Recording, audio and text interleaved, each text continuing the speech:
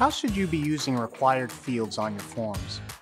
Each form you create is for a specific purpose, and the questions you ask will help you gain some much-needed insight.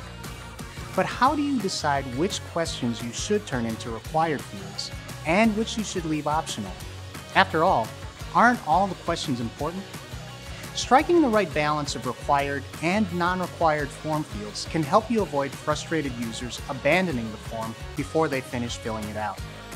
I'm Noel with Jotform, and in today's video we'll discuss what exactly required form fields are and how to decide when required form fields are necessary.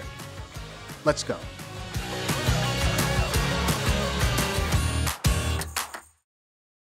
Required form fields are form fields that a user must complete before they can submit the form. It's that simple.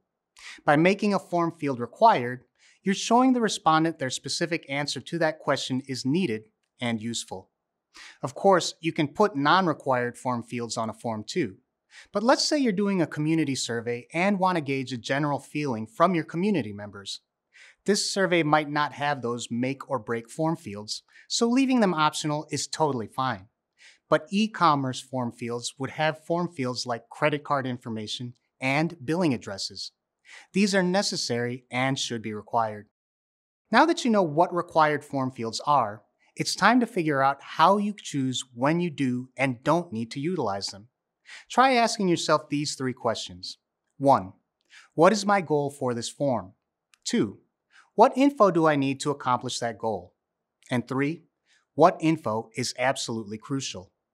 Let's take a look at the first question. What is your goal for this form?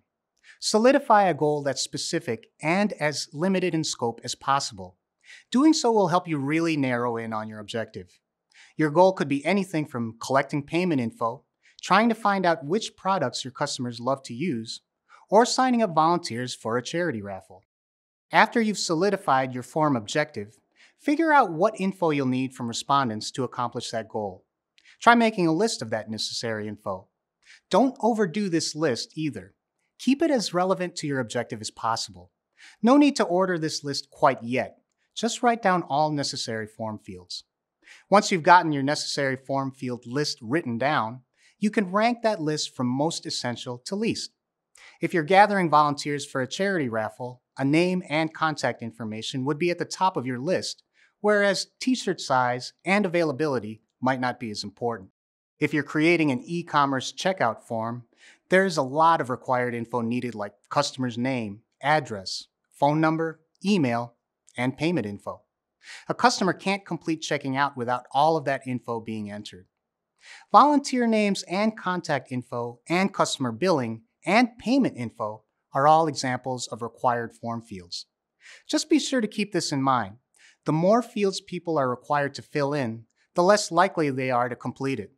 This is why it's so important for you to do some hard work narrowing down what's truly important to gather and what can be optional. Jotform can be a helpful tool when creating forms with required fields.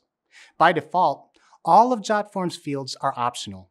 All you have to do is select the field and click on the gear icon to bring up field properties. From there, find the toggle labeled Required and click it into position. Easy.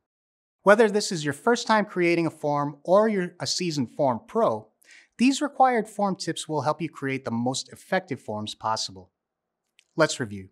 If you're trying to decide between required or optional form fields, just follow these 3 steps. First, solidify the goal for your form. Second, figure out what info you need to gather to accomplish that goal. Third, decide which info is crucial and mark those fields as required. That's all for now. I'm Noel with Jotform. See you next time.